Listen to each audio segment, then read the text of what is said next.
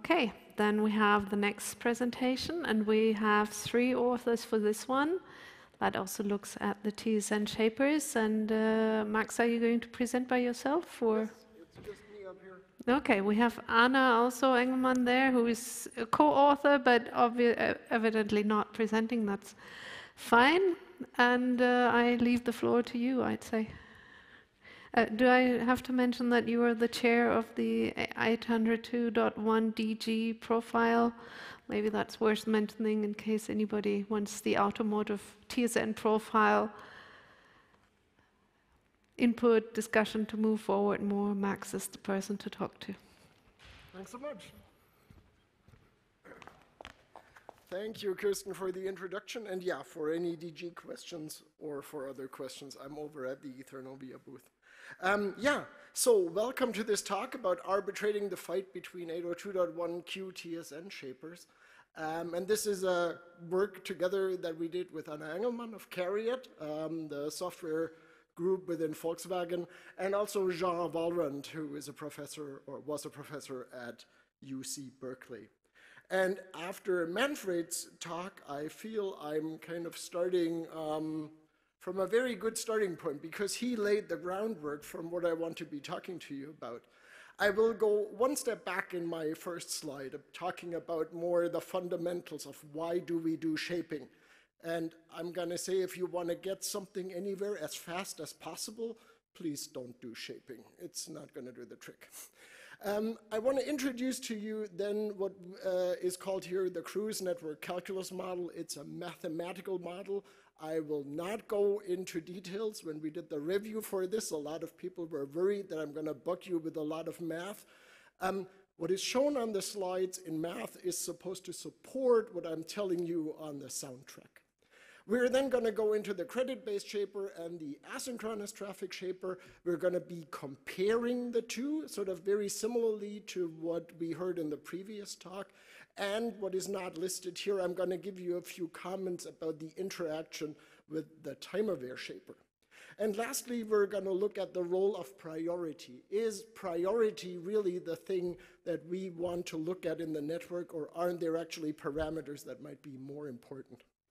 And then finally, we'll end up with a few conclusions, and there I hopefully find a few people that disagree with those, and we can have a good discussion over a beer tonight.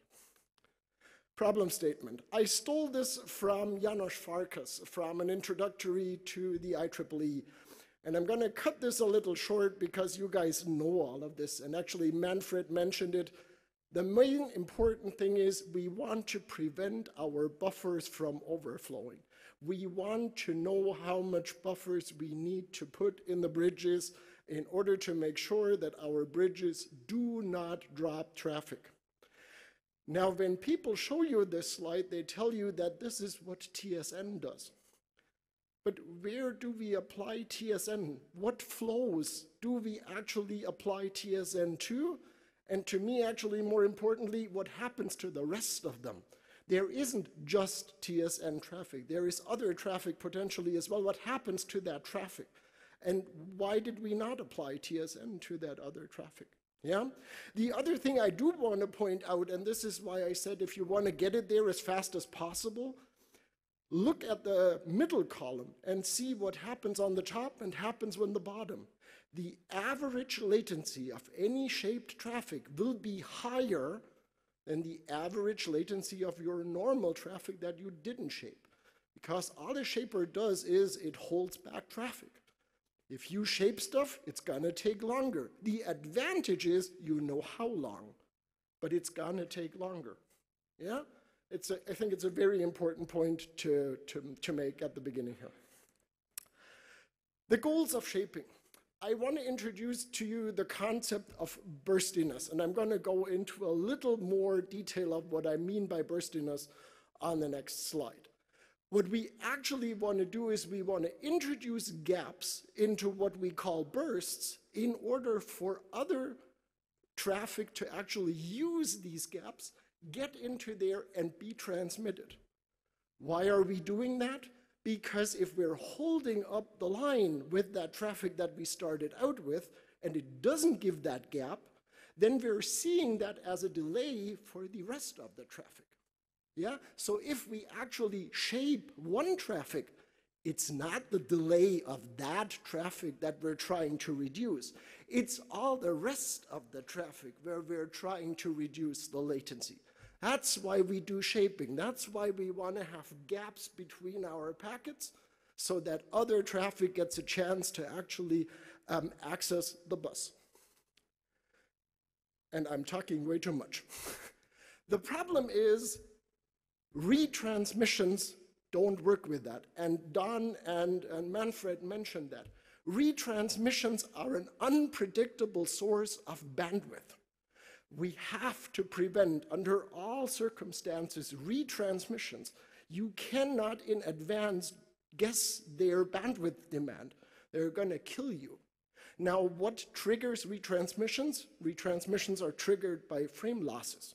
So we cannot allow frames to be dropped. That must be our top goal. And how we do that differs, or how we could do that differs obviously for the methodology. And since I'm a little behind on my timing here, I'm going to actually skip on to the next slide. And we want to talk a little bit about the Cruise network calculus model. We're not going to do the math. All we're going to do is do the bottom line here. And I'm going to tell you that what we call burstiness can actually be mathematically equated with the fill level, your maximum backlog in a buffer. And that's actually cool because that's what we want to design, as Manfred just pointed out. We want to know how much buffer we need. It's burstiness. So if you compare it on the left-hand side, basically you want to spread what is now bunched up in these blue boxes, and you have large gaps in between. You want to spread it out. You want to evenly spread it out so other traffic has a chance to jump in and is not held up by the traffic we're talking about here. The thing that we're saying that we want to prevent is what I'm showing on here. What happens if we have bursty traffic coming into from two ports and we want to send it out on another port? Basically, we're bunching this traffic together. Yeah, we're increasing the burst size. The cool thing is, if we use the Cruise model, even this model has a limited burst size. Under what constraint does it have a limited burst size? I know the input. If I know how bursty the input is, I can tell you how bursty the output is even without a shaper. Yeah? But this will actually be true for everything that we do. We need to know the input. And this is why I'm going to regurgitate sort of what Manfred said before. It is important that we know what goes into the network. We can't pretend I'm a bridge and I have no idea how my environment, how my input looks like, and then fix it. Credit-based shaper. Manfred talked a lot about it. The big point about the credit-based shaper, it was not meant to get stuff anywhere as quickly as possible. It was meant to introduce the maximum amount of gaps between frames, spread them out as far as possible, but still stick to a upper bound latency. That's what it was designed to do. The downside, and Manfred mentioned that as well, the downside is it is doing that for multiple inputs, and it is doing it on an aggregate. So it's not doing it on a per flow basis, it does it for an aggregate. So if there is a bursty aggregate coming in, that burst is just going to be inherited onto the other side. And I'm not solving any of that problem. I'm solving the problem for the overall aggregate, but not for any of the flows. In a lot of cases, it actually doesn't matter. But there is a particular case that you can see in the Q standard in Annex L3, if I believe correctly, that when you split flows, this is going to haunt you. You're going to get these permanent delays that are described there. You're going to get aggregated buffer. So is it a good idea to actually shape with the credit-based shaper? Yes, it might be if your flows are destined to the same destination. Does that have anything to do with priority? Probably not. The asynchronous traffic shaper, if you look at it from the mathematical model of one flow going in, going through, going out, it's actually not that different. There is a few other succinct differences between the ATS and the CBS as they're described in 802.1AS. And first of all, the ATS gives you two configuration parameters. In the CBS, the only configuration parameter you have is basically, it's called the idle slope. It's the bandwidth that you're reserving in your stream, and that's all you have. Because what we call high credit is actually calculated from that. The ATS gives you one more parameter. It gives you a burstiness parameter. It tells you how large that initial burst can be. Remember, if you send a bunch of packets into a credit-based shaper, they will come out very, very slowly. For the ATS, you can define an initial burst at maximum burst level. And it might just send some of those out initially and actually burst them through. So there is an additional parameter that you want to be able to control, or that you need to be able to control.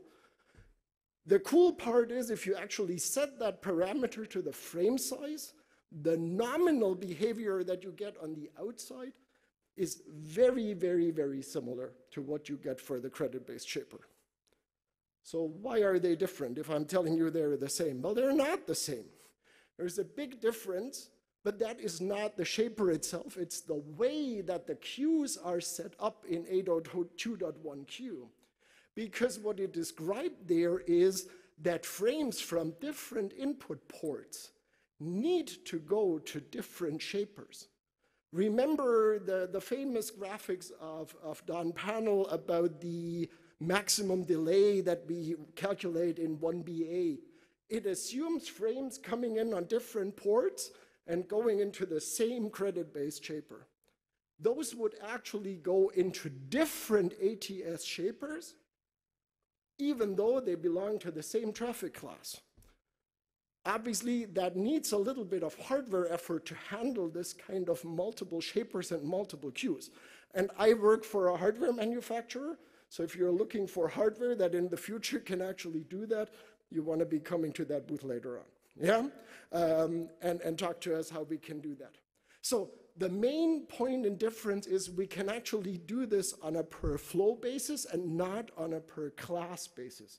Because remember, the classes keep these bunches together, and here we can actually separate them out. We can actually make room for it. Now, I forgot something I realized on my slide before. I promised you that I was going to talk about how this interacts with the time-aware shaper. Miserably.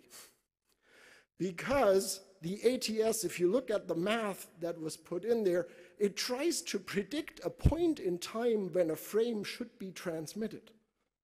Well, what is it predicting if it doesn't know the gate cycle that comes in that time-aware shaper afterwards?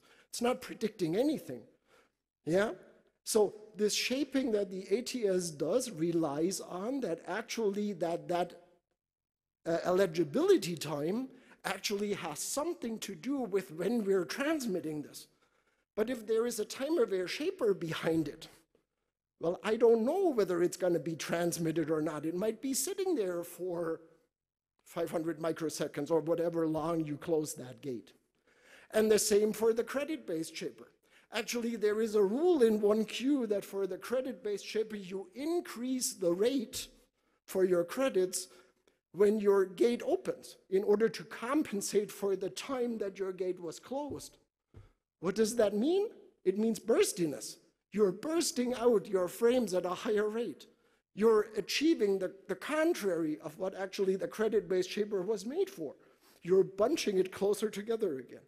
Yeah, so putting a time-aware shaper actually behind these two guys is basically, it's throwing a log between their feet. They can't operate anymore in the way that they were designed. It's not their job. So I suggest let's not do that. Comparing the two without the time-aware shaper, we're going to ignore the time-aware shaper. I think Manfred already said we don't want to use it. Let's just compare the credit-based shaper and the asynchronous traffic shaper a little bit. And this is, somebody said in the review that this was way too much information. I trust you guys understood my slides before, and you can actually read this. You see the ATS on the right-hand side. Is that the right side? Yeah, it should be. And the CBS on the left-hand side. And again, the most important part is that flows from different input ports get treated very, very differently in ATS and in CBS. In CBS, they end up in one queue, and they end up in a more or less random sequence. So you're going to get this random delay of frames because they came in on a different port. This is what that 1BA formula actually tells you is what's going to happen. ATS has the chance of actually pulling these flows apart. It can also bunch them together if you configure the burst size appropriately. Yeah? ATS requires hardware support. Let's not forget that. It is more effort. That's what people are, like my company, are here for you to solve. Yeah? The ATS requires a lot more configuration because there is not just the PCP that gets looked at. It's not just the priority. You need a little bit more information. You need to know what's going on in your network. But if you do, then the ATS can actually improve your link utilization. And I would argue link utilization in a vehicle is basically getting bucks for your money. Because if we put in a 10 gigabit link and we're only transferring 50 megabit over it, it's kind of a waste of money, right? We want to use our link. We don't want the link to be sitting there idle. We want to actually use it. We want to have a justification to have used it. And so in very high used networks, the ATS will actually get you a way better throughput, way better latency, because its goal was not to spread things out as far as possible. It spreads them out far enough, let's say. The split flows, and this is where it really gets tricky. Like I said before, the credit-based shaper has a problem as soon as you shape stuff together that later on down the road gets split up. So why did you do that?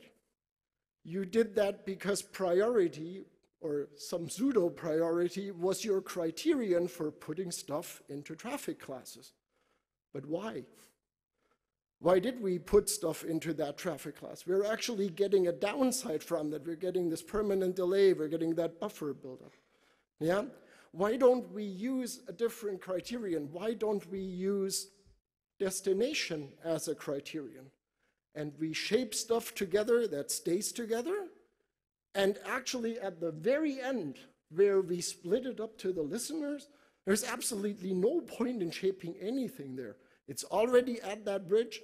Let's deliver it up to the listener and solve the problem up there.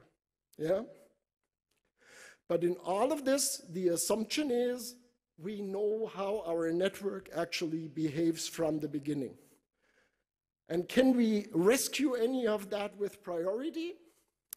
Well, priority was meant to allow frames of high priority to find a gap within frames of low priority. Yeah? What it wasn't meant to do was doing something the other way around. As soon as my high priority traffic has control over the port is taken. The low priority traffic will suffer. It will starve in the worst case, which is why we put, for example, a credit-based shaper in the highest priority, so we actually get gaps, so we can intervene and actually get the low priority traffic in and share the bandwidth more freely across all of these flows. So going back to my statement from before, Our goal must be never to retransmit anything. This whole concept of TCP retransmitting after a packet loss is a disaster for our automotive network because we want predictable bandwidth usage. We don't have this case like in the internet where a router is completely blocked for, I don't know, a few microseconds, a few milliseconds. And if it drops a frame and the frame gets transmitted later a few milliseconds, then the router is open and there is space.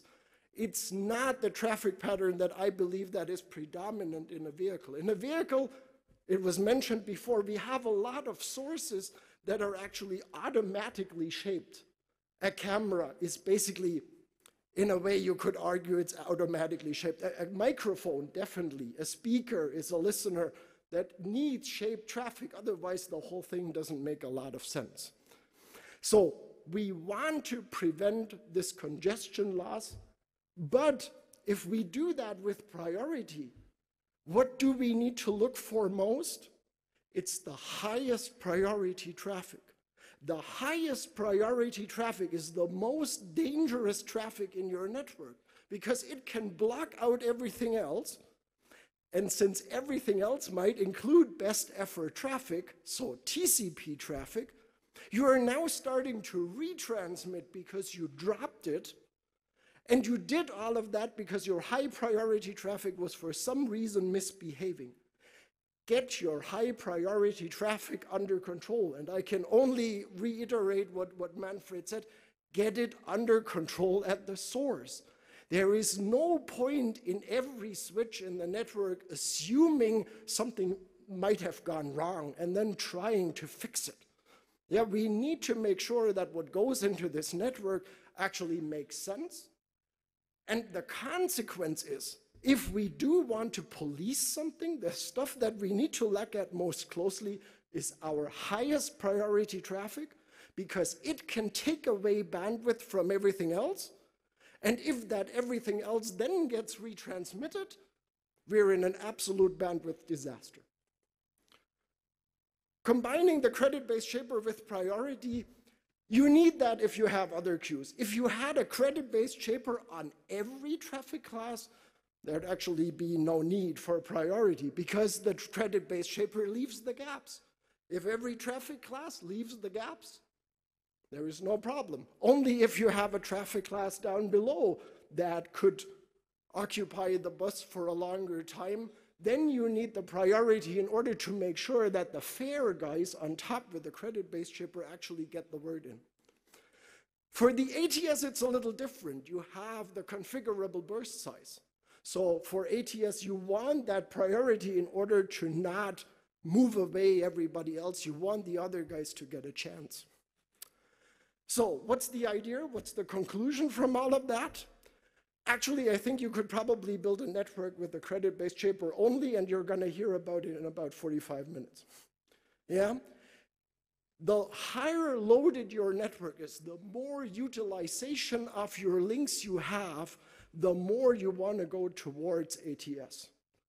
But the big message is, if you have your talkers under control, and you do some reasonable traffic shaping on sort of what we would call the high priority stuff, and you do the policing in order to make sure the high priority stuff actually sticks to those limits, then there might actually be traffic that you don't need to reshape at every bridge. And I'm talking about reshaping because I'm talking about a talker behaving usefully. And I'm not only talking about those AVB talkers, I also want those TCB talkers to behave in a good way and not overrun the network and then hope for the bridges to come to the rescue and for whatever buffers hold up the traffic and try to fix it.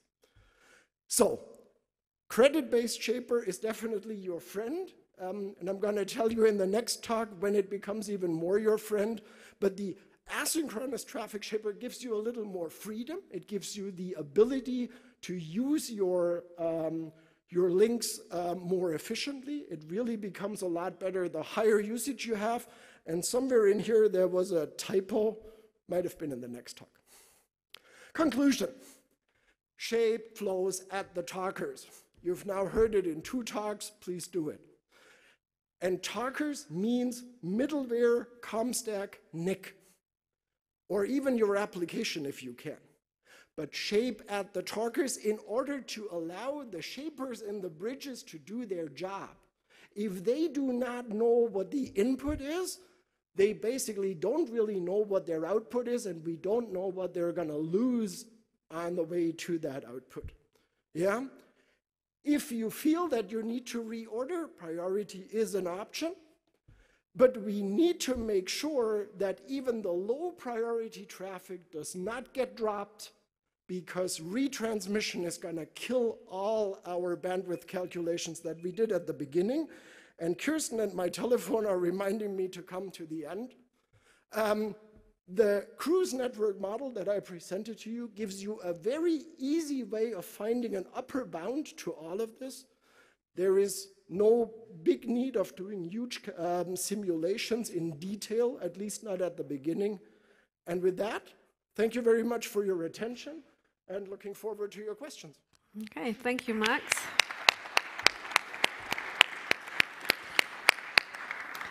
Max, I have a question to you before the first other question reaches the microphone.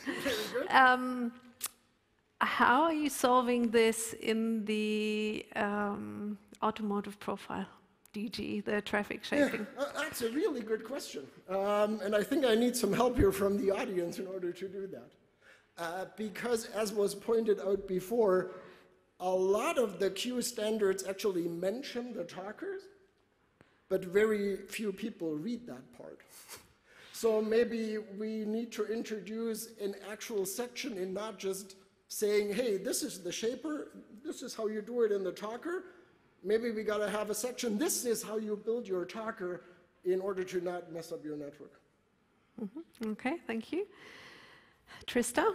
Yes, I get a question. Thank you very much for this presentation. In fact, before entering the automobile domain, I was working in the sensor network domain. There were lots of studies on the business and how to deal with the traffic shaping. That is a really important topic. But when you are looking at all the algorithms, in fact, the traffic shaping, either you look at it from an individual interest or a group interest. And the business problem that's in the distribution, that's usually in the wireless network, we call it a heavy tie distribution. So if you want to care other less prioritized messages in order to guarantee a total network delay, means you are working on the group benefit, right? Absolutely. So then I get a question in my brain. Have you ever think about to use things like a game theory to make such kinds of study in order to improve the quality of service? So you mean like a dynamic reaction to an overload? True, yes. If you are in wireless network, usually you have individual interest, group interest, and you can change your kinds of configuration based on the interest you want to work on.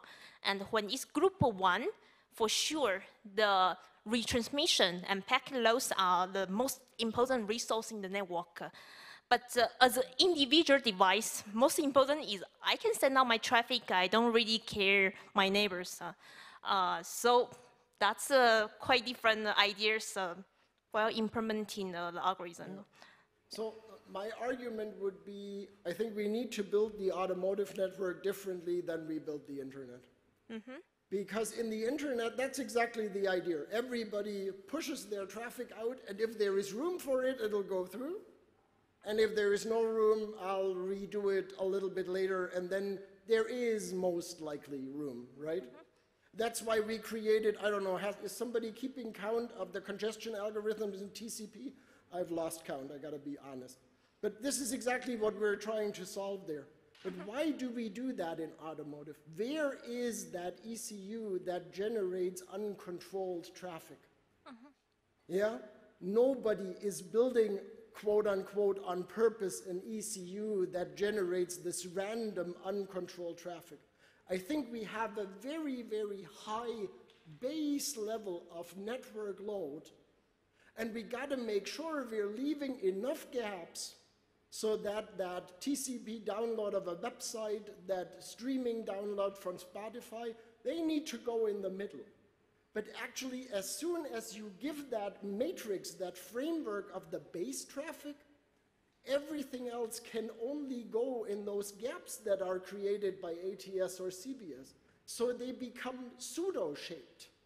They can't just go and say, I'm unshaped traffic, I'm doing whatever I want. It doesn't work that way, because otherwise you're bunching the rest together, and then you're disturbing the functionality of a camera, of a microphone.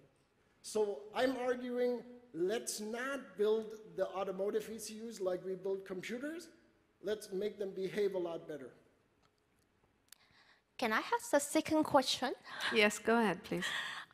That's as we say now, in the car, we start to look at really a lot of high performance ECU in the vehicle, and so a lot of them have a kind of a virtual machine inside, and then you can have a kind of virtual switch to manage the communications between them. So when you are working on the traffic shaping strategy in a group benefit, means each virtual machine, they can also have their own traffic shaping model, and they might not consider the whole network behavior. So to consider the group benefit means you need kinds of a, I would say, master or network orchestrator to coordinate all the communication things.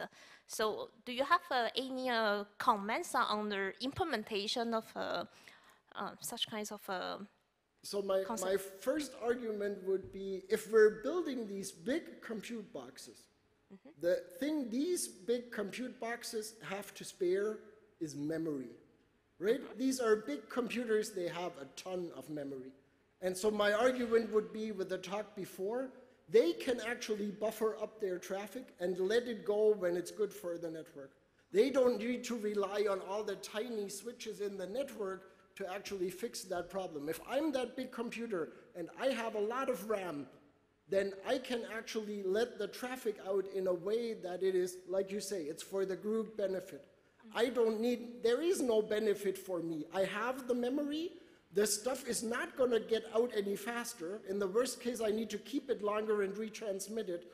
For me, as this big compute box with lots of memory, there is no benefit of pushing stuff out and not knowing whether it gets there.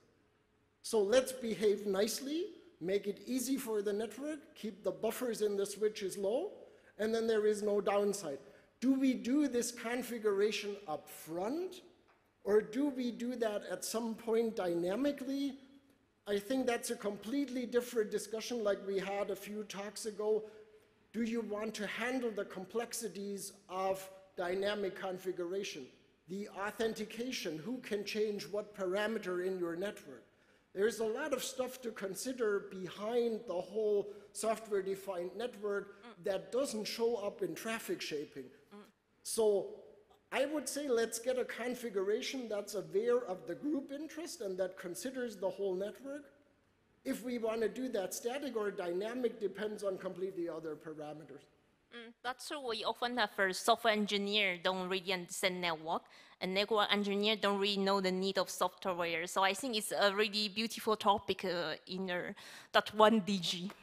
Thank you. Thank you for your response. Thank you. Thanks for your questions. Okay. Thank you also. We have no more questions. Then thank you, Max. Thank you.